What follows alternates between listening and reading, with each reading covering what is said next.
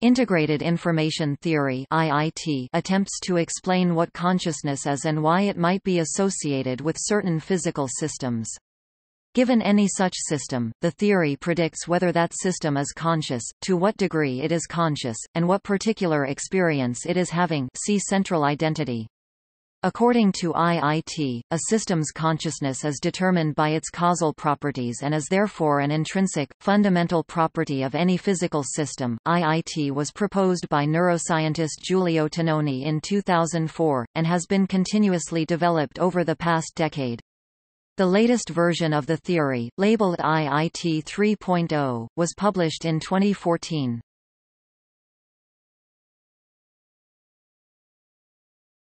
Topic. Overview.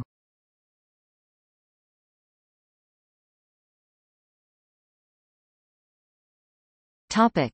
Relationship to the hard problem of consciousness. David Chalmers has argued that any attempt to explain consciousness in purely physical terms, i.e. to start with the laws of physics as they are currently formulated and derive the necessary and inevitable existence of consciousness, eventually runs into the so-called hard problem. Rather than try to start from physical principles and arrive at consciousness, IIT starts with consciousness, accepts the existence of consciousness as certain, and reasons about the properties that a postulated physical substrate would have to have in order to account for it. The ability to perform this jump from phenomenology to mechanism rests on IIT's assumption that if a conscious experience can be fully accounted for by an underlying physical system, then the properties of the physical system must be constrained by the properties of the experience. Specifically, IIT moves from phenomenology to mechanism by attempting to identify the essential properties of conscious experience, dubbed axioms, and, from there, the essential properties of conscious physical systems, dubbed postulates.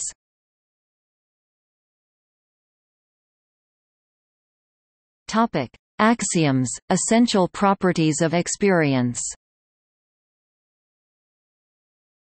The axioms are intended to capture the essential aspects of every conscious experience. Every axiom should apply to every possible experience. The wording of the axioms has changed slightly as the theory has developed, and the most recent and complete statement of the axioms is as follows. Topic: Postulates, properties required of the physical substrate. The axioms describe regularities in conscious experience, and IIT seeks to explain these regularities. What could account for the fact that every experience exists, is structured, is differentiated, is unified, and is definite? IIT argues that the existence of an underlying causal system with these same properties offers the most parsimonious explanation. Thus a physical system, if conscious, is so by virtue of its causal properties.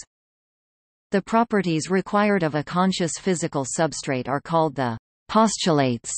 Since the existence of the physical substrate is itself only postulated, remember, IIT maintains that the only thing one can be sure of is the existence of one's own consciousness.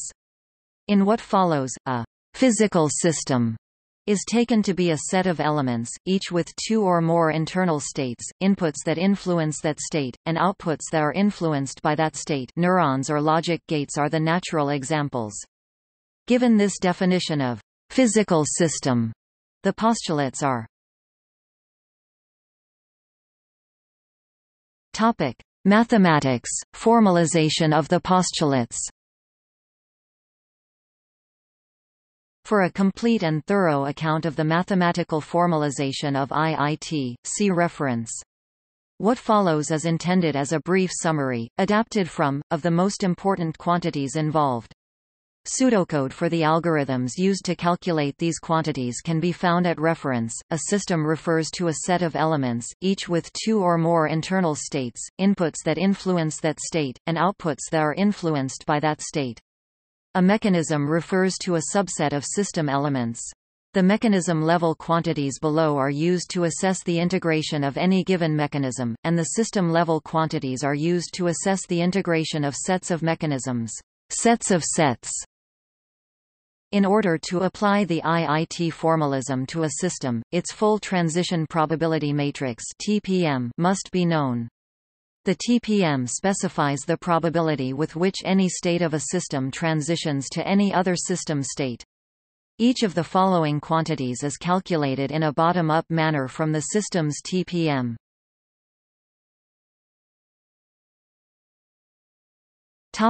Cause effect space.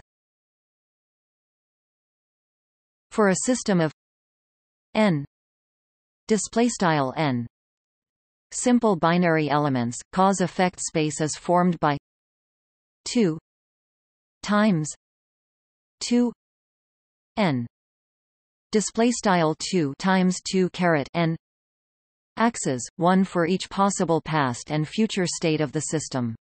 Any cause-effect repertoire R R, which specifies the probability of each possible past and future state of the system, can be easily plotted as a point in this high-dimensional space. The position of this point along each axis is given by the probability of that state as specified by R R.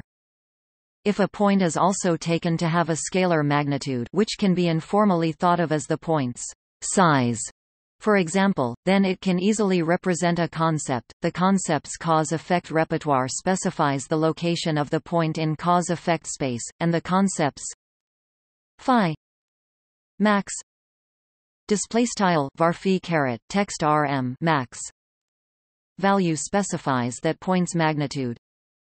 In this way, a conceptual structure C C can be plotted as a constellation of points in cause-effect space. Each point is called a star, and each star's magnitude phi max text rm max is its size.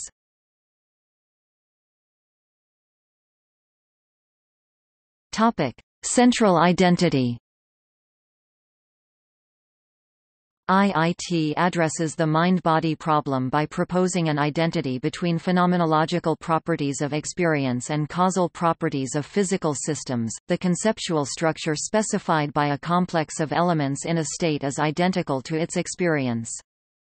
Specifically, the form of the conceptual structure in cause-effect space completely specifies the quality of the experience, while the irreducibility phi max text rm max of the conceptual structure specifies the level to which it exists, i.e., the complex's level of consciousness. The maximally irreducible cause-effect repertoire of each concept within a conceptual structure specifies what the concept contributes to the quality of the experience, while its irreducibility phi max text rm max specifies how much the concept is present in the experience. According to IIT, an experience is thus an intrinsic property of a complex of mechanisms in a state.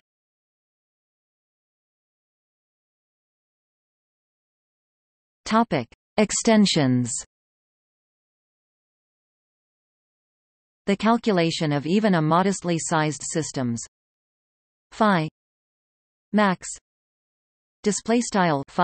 text rm max is often computationally intractable, so efforts have been made to develop heuristic or proxy measures of integrated information. For example, Masafumi Oizumi has developed phi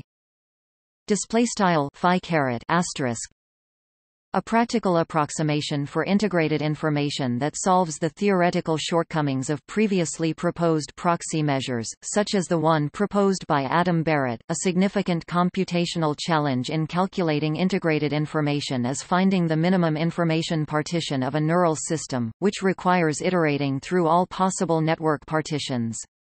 To solve this problem, Daniel Toker has suggested using the most modular decomposition of a network as an extremely quick proxy for the minimum information partition.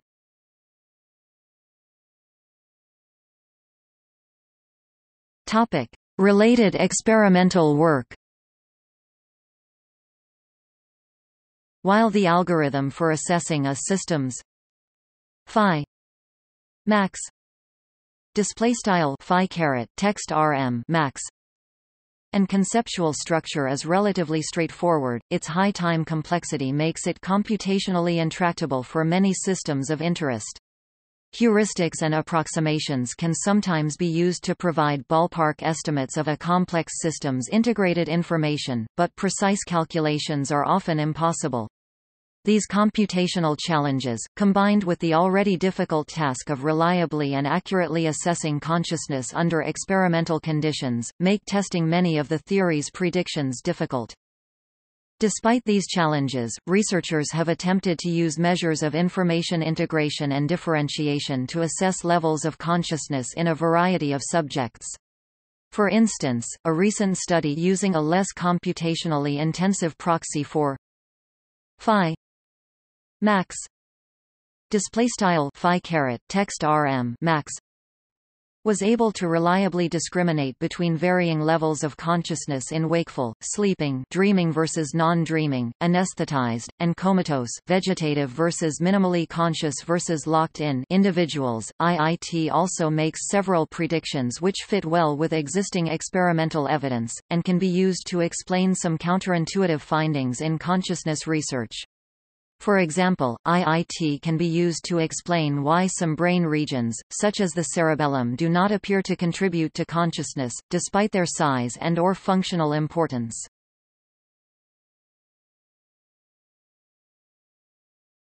Topic: Reception. Integrated information theory has received both broad criticism and support.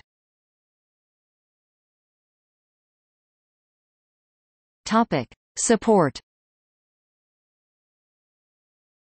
Neuroscientist Christoph Koch, who has helped to develop the theory, has called IIT the only really promising fundamental theory of consciousness. Technologist Virgil Griffith says IIT is currently the leading theory of consciousness.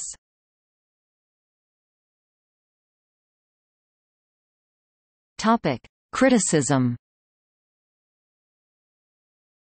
Challenges to IIT. IIT proposes conditions which are necessary for consciousness, but are not entirely sufficient. IIT claims that all of its axioms are self-evident. Since IIT is not a functionalist theory of consciousness, criticisms of non-functionalism have been levied against it. The limits of IIT's definition of consciousness have led to criticism. See also